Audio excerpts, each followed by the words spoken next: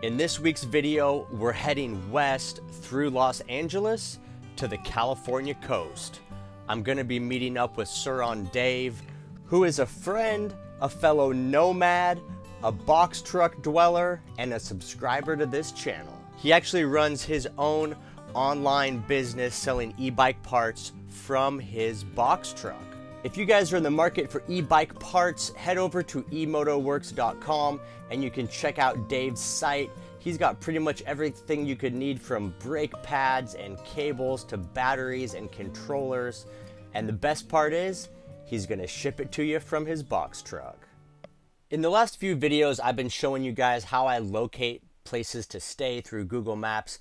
But in this video, all the places I'm staying were shared to me from Surron Dave, and so we're gonna keep his spots private because he uses them quite a bit and I don't want his spots to get all blown up.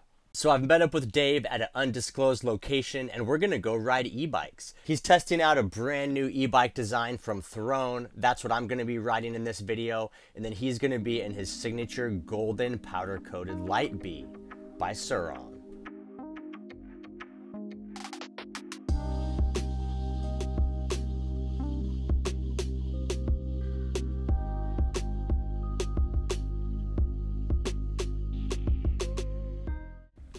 So the one thing I gotta say is these are not your basic everyday e-bikes.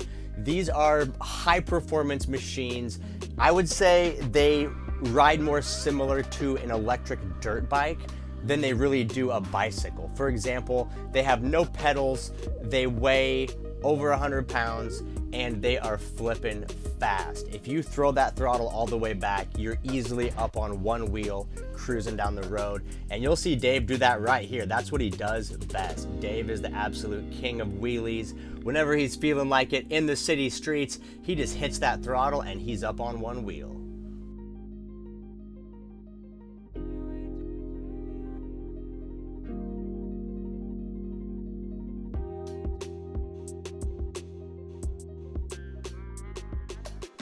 The thing I really like about adding in an e-bike with your van life experience is it just really helps you expand your adventures.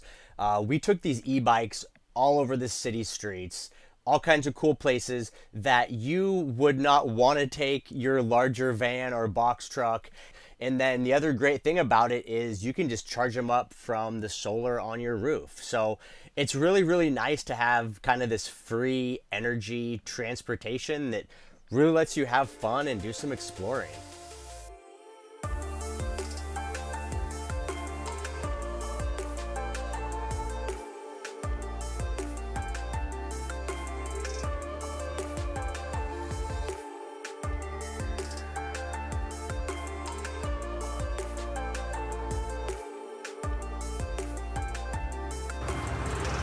Yo, we out here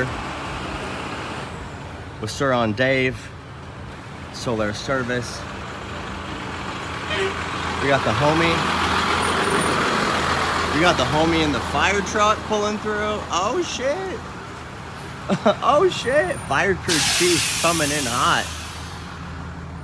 About to get some of this bush water. Some of this bush water.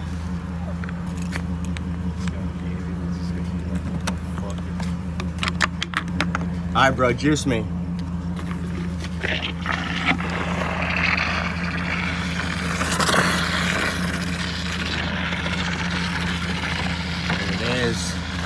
Water from the bushes.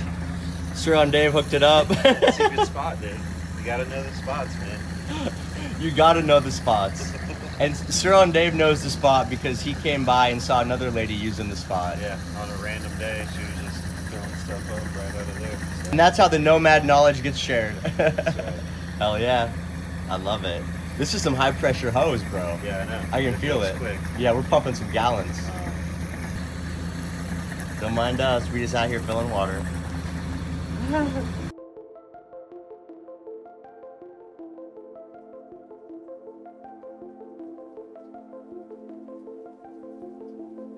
After a few days of hanging out with Dave, riding e-bikes all over the city, all over the beach, it's time to get back to the laboratory. So I'm in the box truck waking up. First thing I'm doing is just taking my morning supplements, little B vitamins, little vitamin D, some vitamin K, some potassium, some magnesium. Just trying to hit my body with all the nutrients it needs. And man, the van's quite a mess. You know, after a few days of just kind of being outside all day and not really focusing on cleaning up my space, it's pretty easy for things to get out of sorts, but not too bad, not too bad. It's definitely been a lot worse in the past. So I'm gonna go ahead and hit up a nice cup of coffee to get me going, doing the latte this morning out of the espresso machine. Super happy with this investment. I bought this machine for like 130 bucks on Amazon. I've been using it almost every day for about 6 months now, and it's just been absolutely incredible. I just love the fact that I can make a delicious cup of coffee. It's almost free versus, you know, going out to a Starbucks or something and paying $5, you know, for a cup of hot bean water. So definitely loving the espresso machine.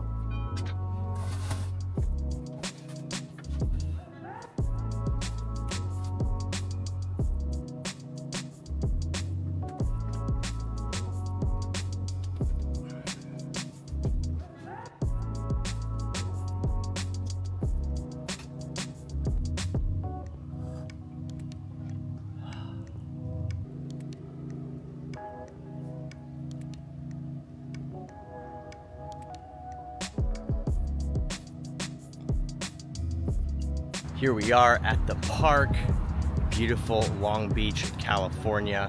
This is where I've been staying for the last couple days. It turned out super nice, just right along this curb here at the park. It's been pretty nice. No one's really bothering me. There's quite a few people here staying in their vehicles. There's one sign up here on the post that says no parking 10 a.m. to noon on Wednesday for street sweeping, but other than that, no other restrictions. Yeah, it's been super beautiful. No tickets, no trouble, and just look at this beautiful spot. We'll kind of cruise up over here, over the park. 1900 Ocean luxury leasing. There's a luxury apartment building right here, and as we cruise up over the hill here on this park, we can see the ocean. We're basically right on the ocean, just a couple blocks away. Very beautiful. So I was walking down here yesterday morning, and they had like a yoga class going on right here in the park. They had a big outdoor yoga class. There's probably 50 people all spread out with their yoga mats, overlooking the ocean, doing some stretches. Absolutely beautiful.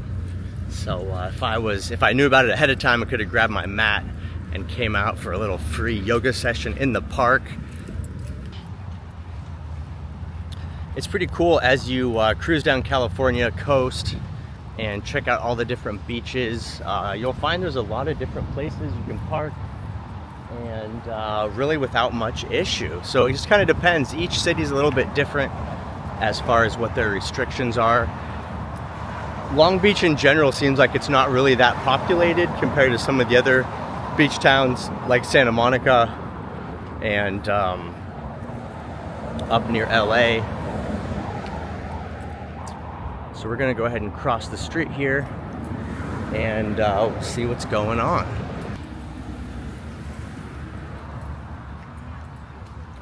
Got some blankets for sale.